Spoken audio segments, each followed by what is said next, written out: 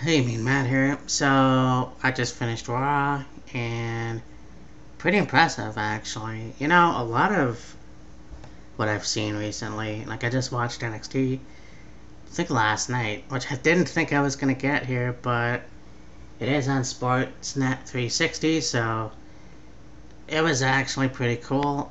Obviously, I mentioned that Killer Cross is a part of the WWE roster. Also, forgot to mention Phantasma makes his WWE debut, and it's really cool to see what's going to happen in the near future. Now, there's a lot of controversy about what happened last night with Nia Jax, who returned a few weeks ago, actually, and yeah, there's a lot of bullshit about where she is the most dangerous person in the ring. It is what it is. Like Jim Ross had said, it's not ballet, it's fucking wrestling. That's the way it should be. And it's just kind of like, okay, so she had a match with Kairi Sane, and Kairi kind of hit her head on the bottom turnbuckle.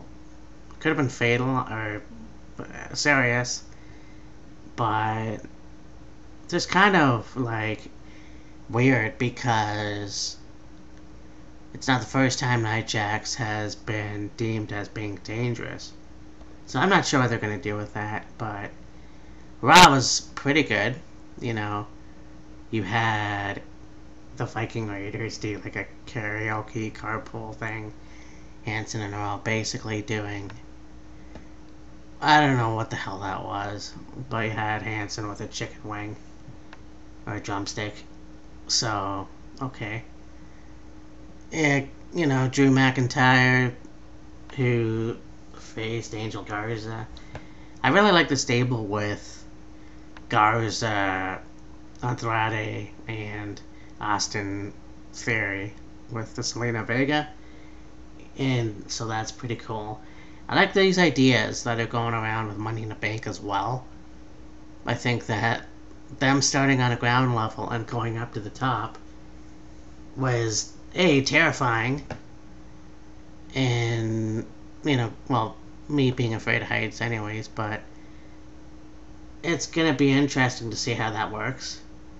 And just because this thing is going on right now in the world doesn't mean you can't be creative, but there it is. Now, I didn't watch or haven't watched Impact in a long time since I got back, but when I go back to my apartment, it'll be interesting to see how Impact was. Dynamite, same thing, very fucking cool. I really enjoyed the FaceTime interaction with the Inner Circle.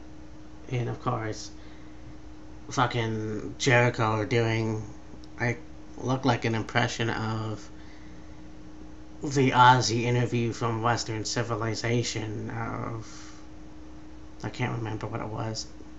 The movie back in the 90s, but, or 80s, I guess. Well, anyways, it doesn't matter. It's gonna be interesting to see what happens on Money in the Bank. I don't know if I'll do a review from that, or a prediction show, rather. It'll be interesting to see if Killer Kyle does a prediction video, but it'll be interesting in a few weeks to come. And yeah, you know what, I can't wait to do Wheels of Fury once again when this is all over, and enjoy my time here in the country. So it'll be interesting. I've said that a lot in this video, but yeah, it will be. And I guess SmackDown is, I think, 23 years that Triple H or Paul Levesque has been in WWE/WWF. So that's pretty cool. Anyways, yeah.